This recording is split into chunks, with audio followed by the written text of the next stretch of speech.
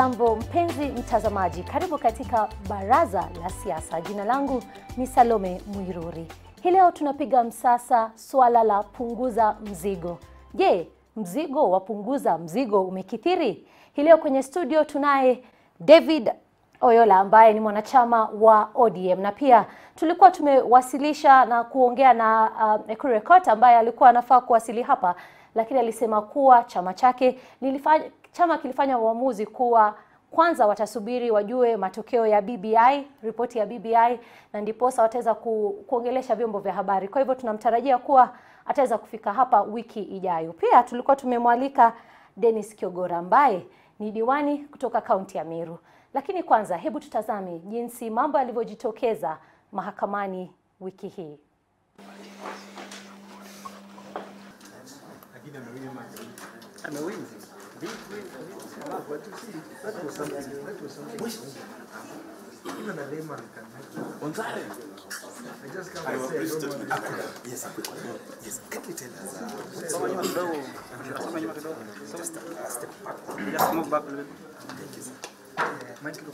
As I said again in our statement, which you people are refusing to report on, Punguza Mizigo bill is not an event. It's a movement. It's growing, and let me promise you, watch our next steps. My lawyer, in raising, sought clarification, and the judge said, "What? I've not recused myself from your case." But he is scared of listening to this case. Why? And yet he is the one who gave this hearing date. So if you have not recused yourself from our case, then why transplant orders from another case to our case? So you should listen to it. Basically, the judge is running away from hearing this matter. It's as simple as... Bila shaka huyo ni Daktari Ekurekot. Na labda David, labda unaweza tueleza unapopata mtazamo wake Ekurekot akiwa pale kotini, unahisi nini ambacho kinaendelea? Aliwasilisha kesi kotini ya kusema kuwa kuna madiwani walikula mlungula. Ekurekot ni right yake kama mwana Kenya and kama anybody, a leader wa nchi ya Kenya, kwenda kotini na kushtaki na kupeleka masuala yake ama malalamiko katika koti, alafu koti yaamue. But again, nikiangalia katika miwani ya siasa, he is losing it. Siasa, you don't approach politics na courts. It will not solve, it will even complicate issues kwako. Kwa hivyo Ekurekot, mimi ningekuwa yeye, angengoja hizo madiwani wapige, hizo counties wapige kura, ajue matokeo, alafu ndiye akuwe na substantive response. Ina hii flip flop yake ya kuongea na kurukaruka hapa na pale, nadhani pia ndiyo ilikuwa inaleta pia a lot of suspicion na a lot of anger kwa madiwani ambao walikuwa na reject, because unasikia kama last time Kirinyaga wali reject, akatoa press conference anasema ma-MCA wanakuwa bribed. Kiambu pia waka reject, akatoka the same thing anasema wanakuwa bribed. Angengoja tu the same process iendelee vizuri. Wakati alikuwa anatengeneza hii mswada, ma-MCA za wakukua, na kuna mahali yote alisema labda kuna mtu amempatia mswada yeye awaletee. Walinyamaza tu akamaliza. Kwa hivyo mimi ningekuwa yeye, angengoja iishe alafu ndiye atoe substantive position. Lakini labda unapoangalia mtu kama Ekurekot, ni mtu ambaye ni kiongozi ambaye ametoa mswada, ameuleta, na baadhi ya madiwani wameukataa. Wengi wameusoma kweli ama wamekataa, ama wamesema kama baba amesema kuwa watu wafuate BBI, lazima sote tufuate BBI. Walisoma kweli mswada huu? Ukweli wa mambo sidhani kama ma-MCAs wote walisoma mswada huo. Because ukiangalia capacity pia ya ma-MCAs wetu tunao, sana sana rural counties. Ma-MCAs wako na capacity sana chini ya elimu. Waezi elewa maneno ya bills na masheria ikiandikwa alafu waielewe vizuri wakisoma.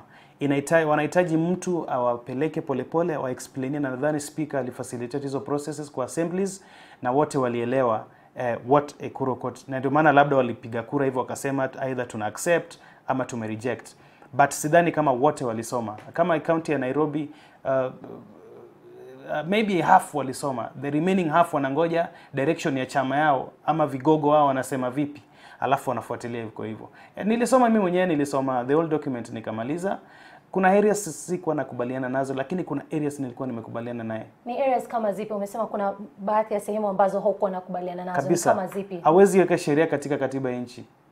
Hiyo ni ujinga ya mwisho. Hawezi hata makampuni zile sheria ambazo wanatumia kwa to run affairs zao, be it Safaricom, ikue Kobil, ikue nini, hawajaweka salary ya executive wao na employees wao katika sheria ambayo ina guide hiyo company. Ukichukua sheria unaweza kuchukua salary ya mtu, unasema wewe tu lazima tu upate pesa kama, alafu unaweka kwa katiba. Kitu kama hiyo is a big joke. Again, huwezi anza kusema ati county ikuwe ni constituency moja. Kama Nairobi County tukue na 1 MP na mwingine anakuwa ni mama. Kuna reason why 2010 constitution walipokuwa wanaitengeneza waliona kama tuweke 290 constituencies, because representation, there's no taxation without representation. Na katika demokrasia hiyo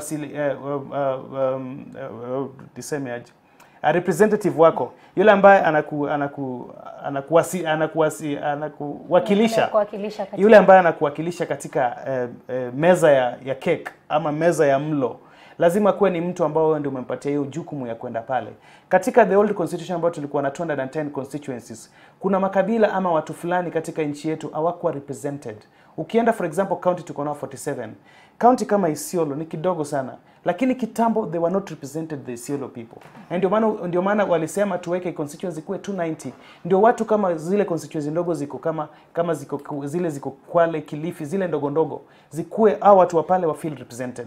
Labda nikukati kidogo. Umesema kuwa swala la watu ambao walikuwa nawakilisha, lakini punguza mzigo si swala tu la uwakilishaji peke yake. Kuna baadhi ya sehemu ambazo mswada huu unataka kupa nguvu, haswa masuala ya ufisadi.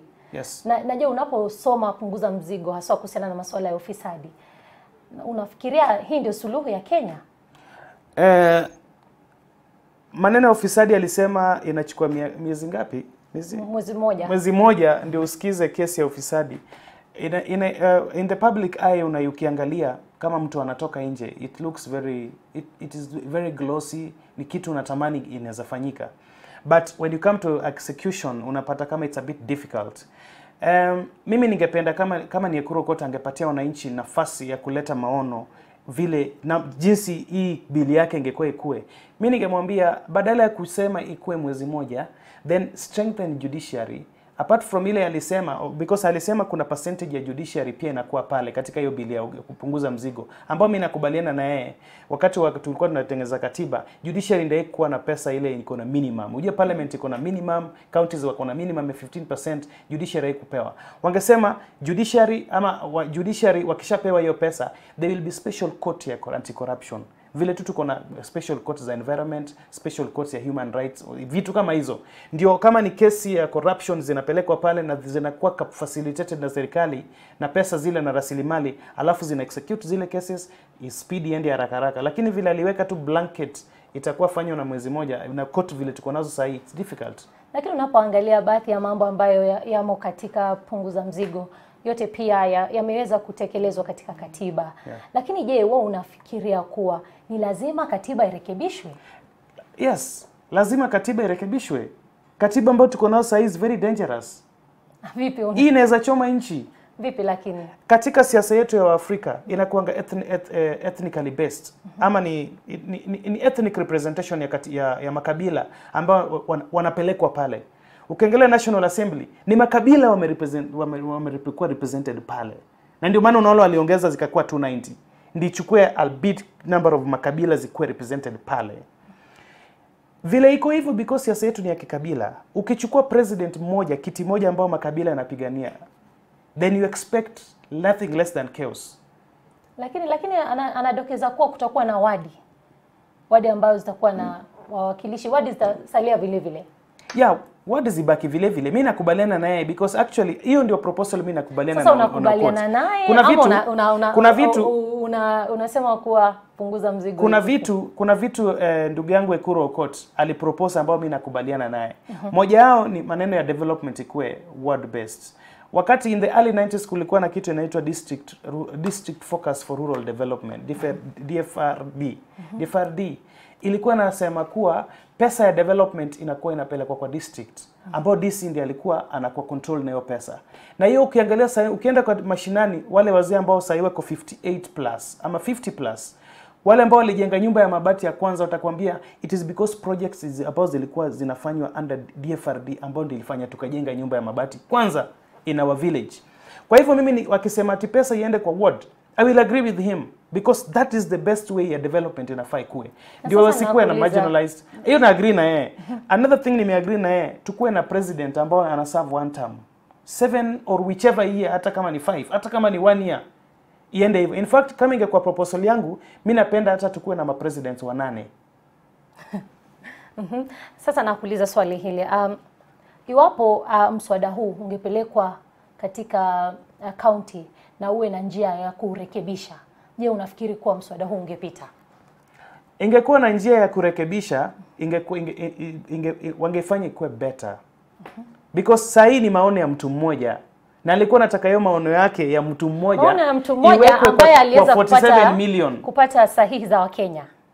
Ndio nasema alikuwa nataka hiyo maoni yake. Unajua wale watu walikuwa naweka sahihi, hata wako wamesoma, wajua naweka sahihi juu ya nini? Wao wameambiwa representation mko wengi, we are represented, sijui burden, sijui wage bill, lazima tupunguze hizi vitu, corruption. Tume ya IBC iliweza kupitisha, ilipitisha because waliletewa numbers. Kazi yao ni kuangalia ni signature kweli, yes, lakini wale ambao walikuwa wanafanya wanaweka signature zao walikuwa wanajua chenye wanafanya. Hata wewe umeshasoma hiyo. Bila shaka nimesoma mswada huo. Lakini labda ningeweza kukuuliza. So hiyo 7 years ya president mimi nimekubaliana naye kabisa. So that atukue na presidency ambao tukienda election incumbent anatumia pesa mingi na rasilimali za serikali ku make sure amerudi back to power na influence the next election.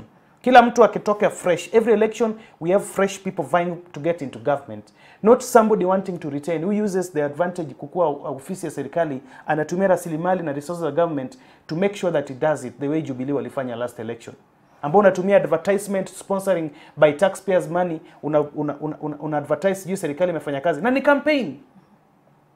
Labda naweza kuuliza swala la ufisadi, ni swala ambalo Punguza Mzigo ilikuwa imesema kuwa inataka kusuluhisha.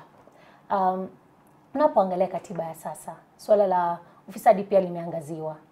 Je, unaona kwenda mbele suluhu ni ipi? Ufisadi, kulingana na maoni yangu, the best way ya kumaliza ufisadi Kenya ni kuhakikisha tumepigana na ukabila. Hizi vitu zingine hizi ni catwalk. Hizi watu wanafanya. Lakini kwani ukabila ndio ufisadi? Ukabila ndio chanzo cha shida yote hii nchi iko nayo. Because every problem we have in this country is artificial. It is created. It is not something ambayo iwezi piganiwa nayo. Ukabila ndio problem ambayo imeleta every evil in this country. Because saa zile mtu amechaguliwa, amekuwa president, anahakikisha kabila yake wameingia ndani. Alafu chenye na drive hiyo kabila inakuwa it is our time to eat. They eat. Na ukijaribu kufukuza mmoja umweke into account, we hold into account, anarudi nyumbani, anaita rally kwa siku ya matanga, anaanza kusema our community is being targeted. Then those agencies ambazo zina investigate na zina prosecute cases zinaanza kuogopa. Na sasa Punguza Mzigo, unaona vile handshake imekuja sasa ambayo kuna ukabila, tuko na cases zinaendelea vizuri sana.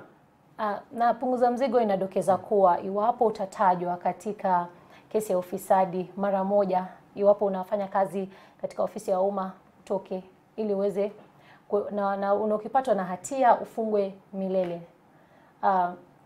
Labda Punguza Mzigo ndio suluhu. Punguza Mzigo ilikuwa na hiyo, nilikuwa nimeagree nayo because it is populistic in nature.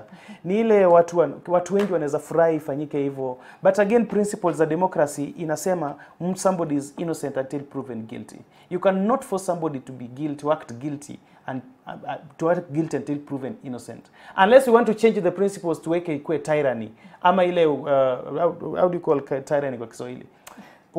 Ubebari ama kitu kama hiyo ambayo somebody has no voice. The king gives an order and decree and that's it. You will prove yourself innocent from inside, otherwise you are guilty. David, kuna kitu ambacho nimeweza kupata kwako, umesema kuwa kuna baadhi ya sehemu ambazo unakubaliana nazo. Lakini watu wengi wa chama cha ODM na pia wewe kwa mmoja wao ni watu wa BBI. labda unaweza tueleza labda mna fununu baadhi ya mambo ambayo yatajitokeza kwenye BBI, na je, wewe unaunga mkono BBI? Mimi naunga mkono sana BBI, na ndugu yangu Uhuru Kenyatta na Raila Odinga, hao vigogo wawili wa Kenya, when they came up waliona kama there are issues ambao need to be solved.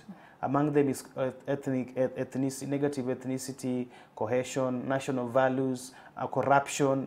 There are around 9 points that walikuja nazo. There were things that ambazo zina ail this country, and we must make sure that we put this country in the best way forward, in the best foot forward, so that generation ambao watakuja baadaye who do not care about who you are. By the way, generation tuko nao sasa ndio generation awaheshimu wazazi, awaheshimu walimu, awaheshimu makasisi, awaheshimu elders. They just don't care, because wale role models in society tumekuwa na a lot upungufu ya role models. Ukienda mashambani saa hii chenye wazee ama wale ambao wameenda shule inafaa kuwa role models kwa the current generation, wame lose it. They cannot be modelers at all.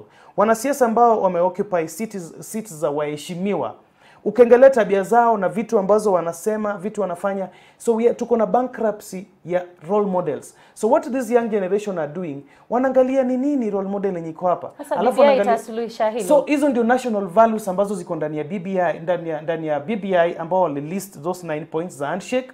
Ndio waangalie wale vijana wadogo ambao wanakuwa ni nini tunaweza make sure tumerudisha values zetu za kitambo. Na labda unaweza tueleza, umeongelea handshake. Yes. Handshake ni nini na uhalisia wa handshake? Tumepata kuona kuwa Ekuru Aukot ameweza kufika kotini kuuliza uhalali wa BBI.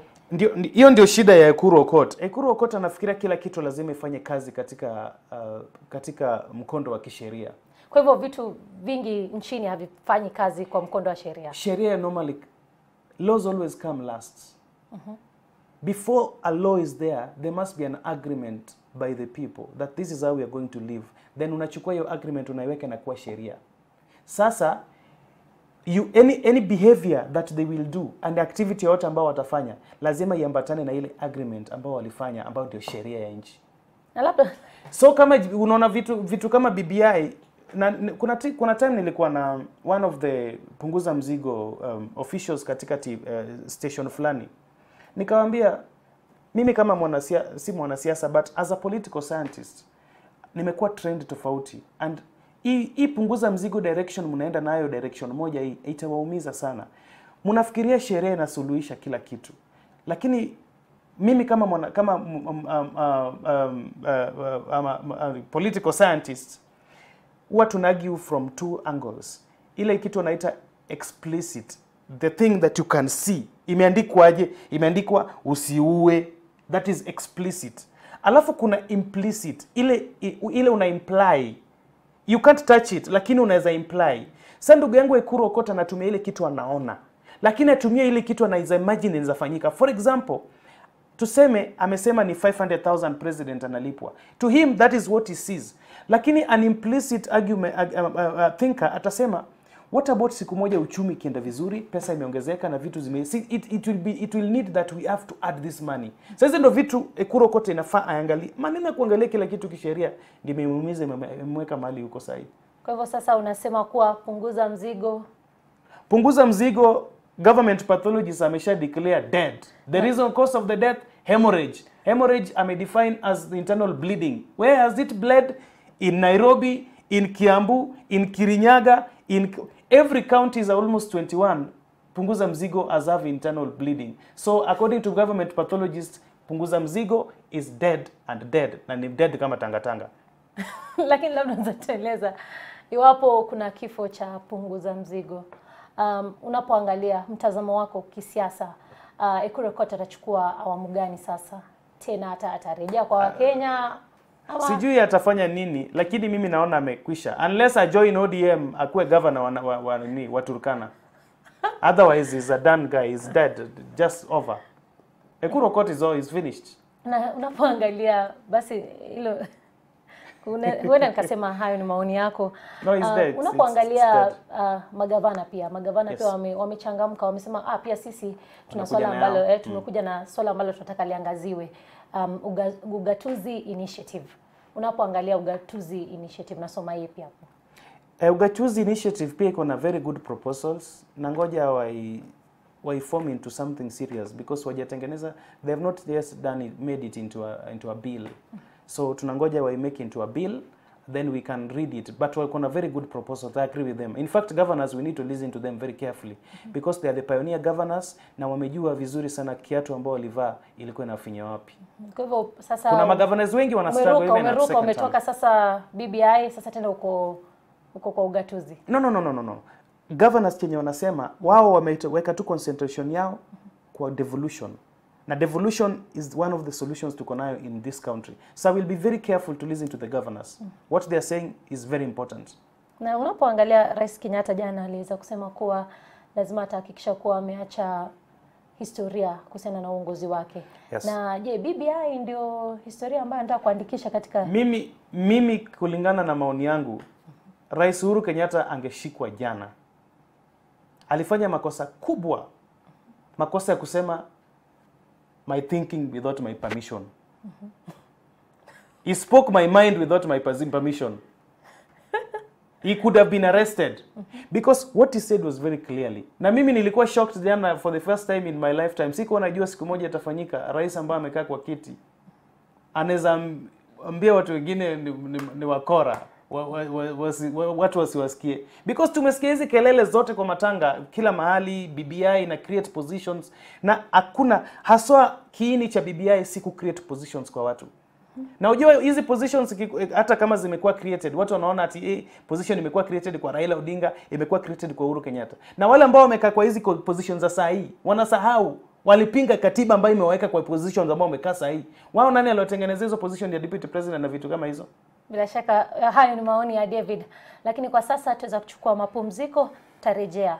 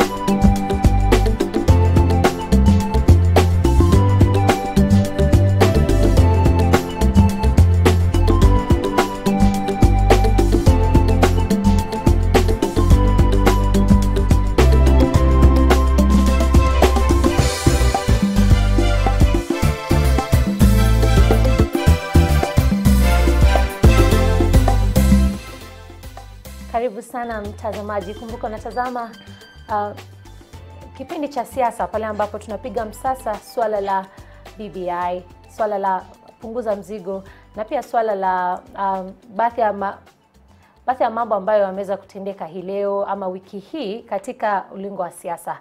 Labda tunapoangalia David masuala ya punguza mzigo, tunapoangalia magavana wote wanataka kupendekeza nguvu kwa seneti.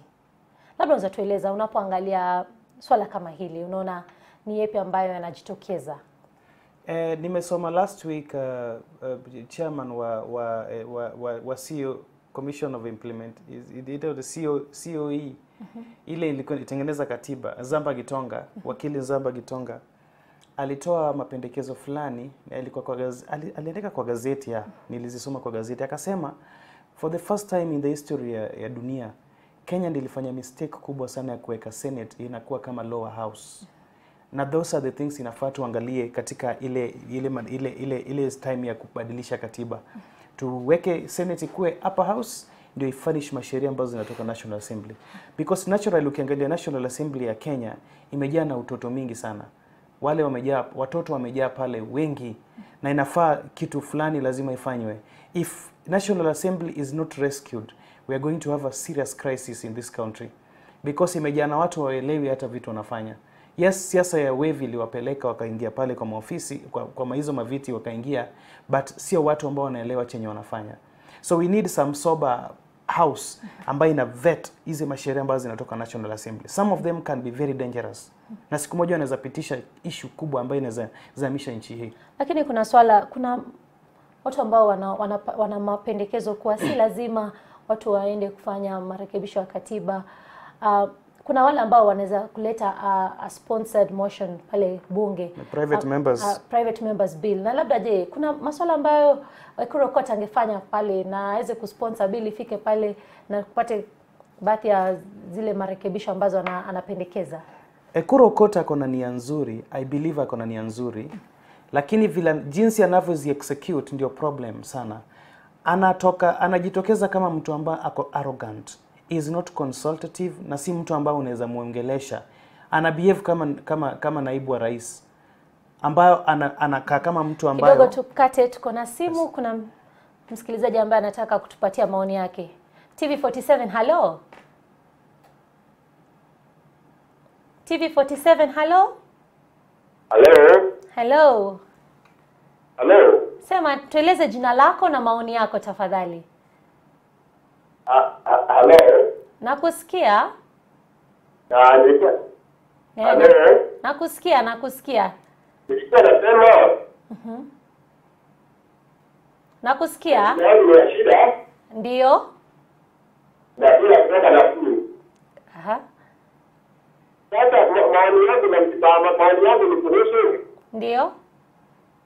Kulingana na hili David pia anaongea vizuri kuhusu Punguza Mzigo na BBI. But the point is, yeye anapinga BBI. Ndio. Hello? Nakusikia. BBI inahusisha ni kama sio vita ya ukabila ama vita ya adui anajaribu kuleta, sio vita ya ukabila, ni kama ni vita ya umaskini na utajiri, because Punguza Mzigo ndio inafaa Kenya. Aha. Hello? Nakusikia. Na hata kama hajakuwa na sifa, hajajulikana sana, hajakuwa hata na hali ya kuingia Kenya, na hata na hali ya kufikia na maoni Kenya. Ndio. Na hali ya kupunguza mzigo, in fact, over 95% of Kenyans ni wale ambao wameletewa mzigo. Bila shaka unasikia David anasema. Okay. Bila shaka unamsikia anasema kuwa Wakenya wao wanataka mzigo upunguke. Mzigo inafaa ipunguke, na tunangoja BBI ipunguze. Punguza Mzigo ilikuwa ni kama punguza, walikuwa wanasema punguza gunia, punguza kitu kama hiyo. With all due respect, na mimi ningependa kuwa very simple, that Punguza Mzigo ilikuwa na very good intentions. If you read through the document, you can read the intentions, the spirit of the document. They are very good spirits. But the letter of the document ndio iko na problem. The way ameziandika pale ndio ilikuwa na issue. Hauwezi chukua salary uweke kwa katiba. Hauwezi. Any constitution must be a flexible constitution that adjusts to the situations, hali ya nchi at that time. Sasa tunaweza kuwa Kenya tuko na challenges za uchumi, but within 3 years or 5 tuko na uchumi nzuri. You need to, and the reason why wafanyikazi wa serikali wanalipa pesa mingi, so that it deters them from kuingiza mkono katika mkoba ya wananchi. Mimi nikikuwa MP na unanipatia for example 100,000, nikirudi nyumbani every Friday weekend, Saturday asubuhi saa 10 kamili, watu 200 wanakungoja. Wanataka pesa ya matanga, wanataka pesa ya harusi, mmoja nyumba yake ilivunjika anataka pesa ya mabati, wengine wanaenda safari sijui wapi, kuna pesa ya sanduku ya mazishi. MP ukimpatia shilingi 1,100 kama salary, he will not be able to sustain himself. Inabidi aibe zile CDF ndio sustain hizi pesa. Because yeye ni mwanasiasa. Lakini jukumu lake si kuwasaidia Wakenya. Hiyo ndio problem. Shida ni sisi wa Kenya, because the moment pia huyo mjumbe pia atakataa kupatiana wananchi pesa, hata kwa matanga, hata harambee, basi anarudi nyumbani. Labda tuende kwa swala lingine ambalo ningependa kukuuliza. Umeona magazeti ya vijana sema Rais Uhuru Kenyatta anapenda wazee. Mary Wamboi. Mimi nakubaliana. Sana anakubaliana na rais. Na kuna vitu mingi nafaa tuelewe. Kuna sehemu nakubaliana na rais, alafu kuna sehemu pia sikubaliani naye kabisa. Ukiangalia boards, Ukiangalia boards, hizi boards ambao watu wamepigia kelele sana. You know, board, for example, board kama Lake Basin Development Authority, LBDA. Ever since the year began, this year 2019, wamekuwa na sittings ngapi? 3 sittings. Tell me, ni mwananchi, ni kijana yupi ako na patience ya kukaa kwa meetings 3 kwa mwaka, alafu utasema tumememploy? Haitamsaidia. Kwa hivyo unasema body zipewe kuna zile board, wazee. Kuna board ambazo you know, board kazi yake ni kuangalia policy ya organization, kusteer the company and kusteer the agency and the organization. Pale inahitaji maarifa mingi sana, by the way. Inahitaji mtu ako na network, mtu ako na experience, mtu ambaye amejua ni nini anafanya. Vijana sisi inafaa sasa tuambie rais, kama hizi agency kubwa kubwa wazee wanazichukua, especially at the board level, then tuangalie vile sisi vijana tunafanya nini, tunaingizwa kwa secretariat ambazo zinaranizo organization, because hapo ndio inahitaji akili, hapo ndio inahitaji energy of the young people. Lakini David, unapoangalia mtu kama Mudi Awori, yes, 91 92 92 Nekesa, Modhaura, unataka kuniambia kuna baadhi ya vijana ambao angalia mtu kama Tomboya. Angalia mtu kama Tomboya. Yes. Tomboya alikuwa na miaka ngapi? Alikuwa na around 20 something by the time alikuwa anaingia kwa siasa. Kuna baadhi ya vijana ambao wamejitokeza na wana akili, wana maarifa. But Tomboya alianza wapi? Alianza kwa trade union. So kwa hivyo unasema basi wazee, Tomboya alianza na trade union. Wazee pekee ndio ambao wanafaa. Kuna siku nilienda kwa mkutano fulani, governor wa Kisumu Professor Nyang'nyong'o akilaunch kitabu chake. Kijana mmoja akauliza, mbona wazee wanachukua kazi zetu, appointments mingi ndio vijana wapewi, wazee ndio wanapewa? Hata kabla amalize, Paul Mwite akasimama akasema hivi, mimi namnukuu chenye Paul Mwite alisema, wakili Paul Mwite alisema, sisi wakati tulikuwa vijana tulikuwa tushajitokeza, tunapigania nchi hii. We stand against the government, we raise the issue, by the way tulikuwa tunaingizwa hadi kwa cells na prisons tupiganie nchi hii.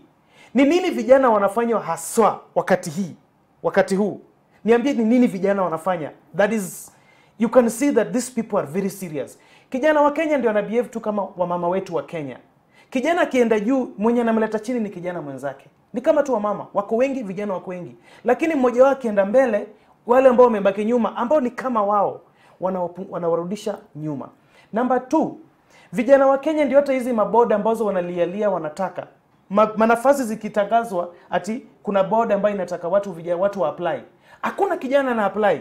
Juzi National Cohesion and Integration Commission wametangaza nafasi zao za commissioners.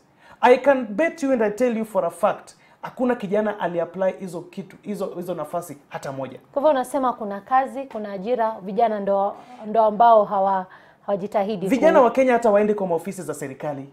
Ukienda hizo ofisi, siku moja chukua nafasi yako, enda kwa ofisi hata za waziri. Utapanya wazee wa pale ndio wamekaa pale wanataka mabiashara. Vijana hawafiki. Alafu problem pia tuko nayo ni viongozi wetu ambao pia wako katika nafasi za uongozi. Ukienda county for example, vijana wakuja na kampuni zao, wamepewa tenda wa kusupply kitu kama hiyo. Amechukua loan kwa bank kutumia LPO. Inachukua 1 year ndiye alipe. You cannot empower this guy. He cannot make sense in political decisions or policy matters. So we are also on the other side, on the flip side, we are not empowering our people, our young people. Now sometimes it looks like it's a deliberate thing. Labda. Kwa hivyo mimi nakubaliana on one side na President Kenyatta kuangalia experience and seeing how these agencies can be guided, because hizi maboard they're just for guiding purposes. Maboard zinakaa on very small meetings in a year, by the very few meetings. Lakini mwisho kabisa labda nikuulize kuhusiana na mashujaa. Mashujaa ni akina nani? Lazima wawe wazee, lazima wawe wanaspoti. Mashujaa nchini ni akina nani? Mashujaa kulingana na mimi, mashujaa, there are very many types of mashujaas. Kuna wale wazee ambao walipigania uhuru wetu, tumewa recognize all along. From independence tumekuanga na Kenyatta Day na we praise these people, but some of them wanaishi maisha mbaya. They need a bit of empowerment. There should be a special fund that is set aside by the government to empower the people who really suffered for this country. There's so many, the people who died and others left their families. The government need to do something about them. Those are they are like our war veterans, and therefore we need to look at them very well. Look in America, for example, the veterans are really seriously honored.